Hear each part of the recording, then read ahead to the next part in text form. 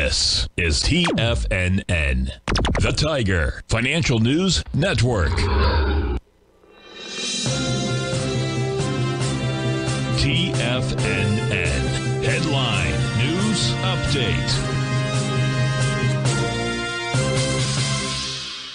Good morning, everyone. Basil, Chapman here for the 10 o'clock Tiger Financial News Network update. We're looking at the Dow up 221 at 34,690. Look at this rollover. We've got different, this is really typical of the market for months now.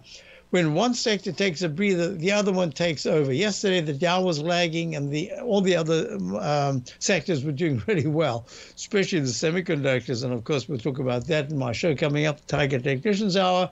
And we've got the Dow at 34,675. So it's touched the pink 9-period moving average for the first time in about a week.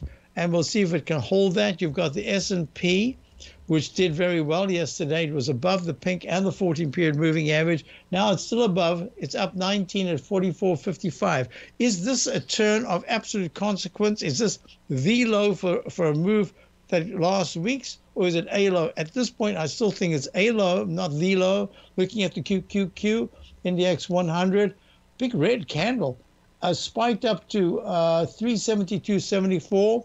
It's at 369.57, up 50 cents right now. Got a little carried away, but the chart actually is starting to improve. IWM, Russell 2000, playing a little catch-up today, up 22 cents at 186.01. Still not a very good-looking chart. Gold. Gold is trading down almost 4 at 1944. Had a fabulous session yesterday. I'm saying to gold, I like the pattern. You need to prove something now because silver's taken the lead. It's taking a little bit of a breather today. Silver's down just a little bit. But that kind of rotation, here again, you've got this rotation in the metals where one sector is doing a little bit better than the other. Look at crude oil. Crude oil had a nice rally early this morning. Now it's down 27 cents at 78.61. That 9-period moving average went negative, but the price is still holding pretty well when you think about it. So we've got the TLT, which is bonds. We'll see what happens tomorrow. I think it's more Jackson Hole with Powell.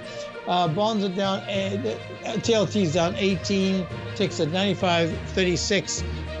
We'll see what happens. Did I do the dollar? Yes, I did the dollar. Dollar's acting very well. It's up 44 ticks at 103.84. I don't think you can count the dollar out yet. I'll be back for the Tiger Technicians Hour. And thanks to those who participated in my webinar last night. I'll be back in a moment.